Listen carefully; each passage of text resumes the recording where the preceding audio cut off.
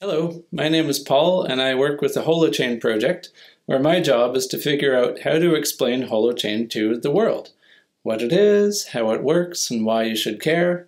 Sometimes it feels like a big job, like I'm being asked to describe reality in one paragraph and give at least 3 examples. Not that I think that Holochain equals reality or anything, but reality and Holochain are both kind of complex.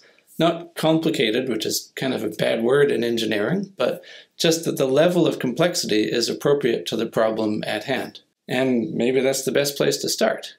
What problem is Holochain actually trying to solve? Generally, it's the same problem that everyone in the D-Web space is trying to solve. Concentration of power, which leads to loss of human agency, which leads to all sorts of other nasties. Everything from my internet is down and I can't access my reports now to a major democratic nation just got hacked by social media and now it's throwing 500 errors. But when you take the big organization out of the middle, it gets a bit messy. With no police force, there's no way to tell who or what can be trusted. And infrastructure can break down too, and there's nobody to fix it. These are serious usability problems, and the centralized world has largely figured them out, for better or for worse. Centralization means maintainability and simplicity for engineers, and top-down enforceable safety and reliability for users. And the D-Web needs to figure these problems out, or nobody's going to want to use it. We just want the simplicity, reliability, and safety of the centralized internet, along with the self-determination that people want. Is that too much to ask? That's why the decentralized world spends so much of its effort on system integrity. Depending on the application, that means different things. It could be event ordering, availability, access control, authentication, data validity. Now, before I get into how Holochain tackles these issues differently, there's a few plain details that I want to share about what it actually is. Holochain is a framework for building peer-to-peer applications. It aims to ensure system integrity without needing central coordination. There's no servers and there's no blockchain ledger. Each application enjoys its own isolated network built by all the people who use it without any particular maintenance effort on their part. So now that we know what Holochain is, let's go back to how it tackles system integrity. So now, while blockchain inherits the centralized world's assumption that there must be a single authoritative truth, Holochain starts with a simple observation about the real world. The only thing that really exists is individual agents making observations and then taking actions, and most of the time that works out pretty okay. That's because as we gather information, we share our observations with others, and we receive their observations in turn, and gradually everybody's perspectives converge on a pretty decent approximation of the truth. Now, let's see how this works in practice. So, in Holochain, the basic ontological unit is the agent. That's you, or rather the software that runs on your behalf.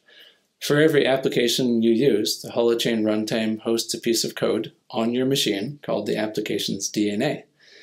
You exercise your agency in this application the same way you always do on a computer. You do something, and it triggers a function call. The difference here is that everything is happening on your machine. Your DNA exposes some functions as an agent-facing API, and these functions can write data, retrieve data, process it, and connect with other agents in the network. Now, whenever the DNA wants to change local state, Holochain records that action in an event journal. There's one journal for each application.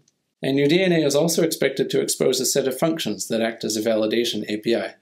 They encode the rules that define what valid data looks like. What squares is the knight allowed to move to? How long is a tweet? Can you have a negative balance on your account? Who's allowed to look at the company directory and who can add new entries? Now, since you and your peers judge each other's integrity based on the data that you produce, this is pretty darn important. These rules govern the actions of the group of people who belong to the application's network.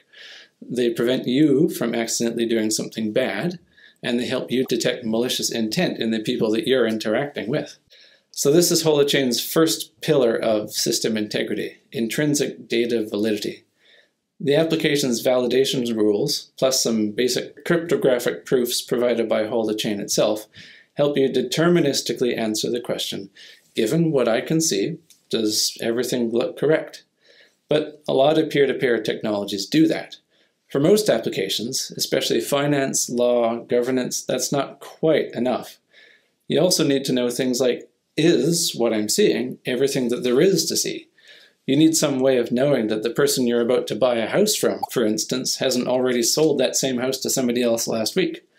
So, for this, Holochain adds peer witnessing. You see, some of the data that you write to your journal gets shared. First, of course, any application data that's meant for other people to see, like tweets and other public things, but also the header for each of your journal entries. Then a small random selection of your peers gets that data that you produce, validate it against their copy of the rules, and then they store it. This creates a shared database for the application. It's held collectively by all the users. This is great for availability, and we'll talk about that in a moment, but the important thing here is that the network remembers what you've done.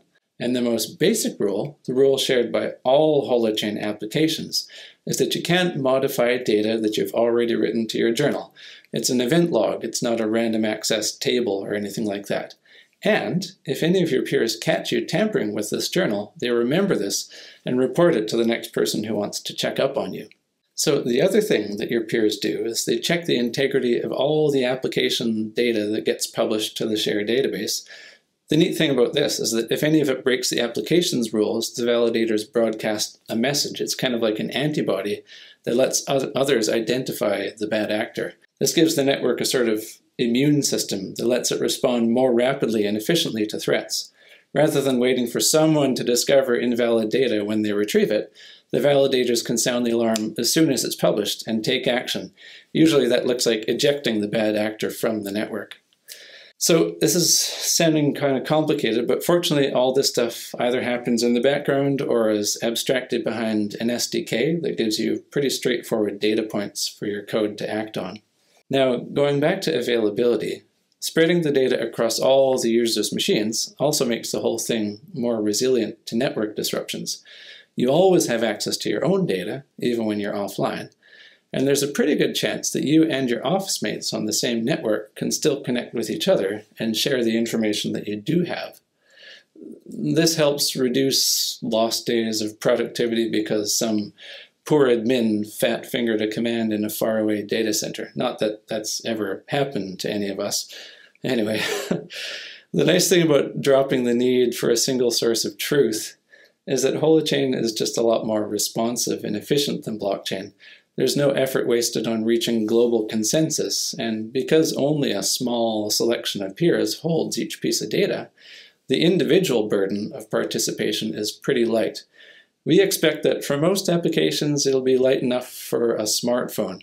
In fact, in our early tests we managed to run 50 instances of a DAO-like application on a Raspberry Pi, which is not that bad. So enough about how Holochain works under the hood. What can you actually build with it? Well, pretty much just normal apps. It's just a framework. It's just one that happens to not need a server in the middle. You can build online communities, team productivity tools, knowledge repositories, supply chains, IoT networks, financial apps, etc., etc. And it even has some value as a local first plus cloud backup system for your own personal data. So you might be wondering, what's it like to build a Holochain app? Well, I won't lie, it's definitely different.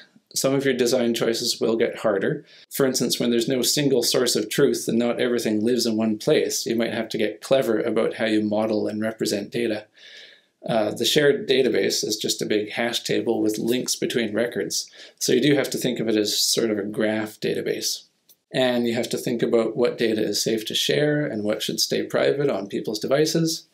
But other things actually get a lot easier. For instance, security and scaling and uptime are a lot more manageable because there's no centralized failure points. And in terms of modeling user-centered business logic, all of your code runs from the perspective of the individual agent, and there's no such thing as user registrations and logins. Everyone just represents themselves with a public key that they create. And niceness is built in. You don't have to worry quite as much about the moral or legal impact of data collection because privacy is kind of default. Users aren't locked into a particular way of interacting with your application either because the app runs on their machines and they can call the API of the application however they like. and they can always take their data with them if they decide to leave. And if you're used to writing blockchain applications, it's a bit more forgiving. Upgrading an app or forking a network isn't a governance crisis like it is on blockchain. It's just a normal part of the DevOps cycle. So where is Holochain at right now? Is it ready to build on? Holochain isn't production stable or feature complete yet, but it's definitely ready to start hacking and prototyping on. We've spent the last year refactoring it based on feedback from devs and our own learnings, and devs are telling us it's pretty nice to work with now. So if you want to start working on a Holochain app, here are some details that you need to know. DNAs, the back end of your application, run in a WebAssembly sandbox, so you'll need to write in a language that compiles to WASM, and we've also got an SDK for Rust, which makes things easier. You can write your front end with any language, framework, or toolkit that you like. You just need to remember that it runs on your users' devices. It talks to their locally running Holochain runtime using RPC calls over WebSocket. Now, in terms of platform support, Holochain and the dev tools run on Linux, or Windows 10 with WSL2, or any machine with a Linux VM. And we're also working on native macOS and Windows support. Now, mobile isn't supported yet, but getting Holochain working on resource-constrained devices has always been a top priority for us, so that'll help when we do start looking at mobile. The networking code works, all traffic is end-to-end encrypted, and we run a public bootstrap server to help peers discover each other, and a public proxy server to help punch through NAT gateways and firewalls. There's a small but growing ecosystem of tools, libraries, and learning materials to help you get started, and the community is just really lovely and really supportive. And lastly, we're building a hosting service, decentralized of course, called Holo, which will let you offer your apps to users over the traditional web. And that's it. Thanks for joining me, and I hope all this made sense, and I'm excited to start talking with you about Holochain in the Q&A. See you there.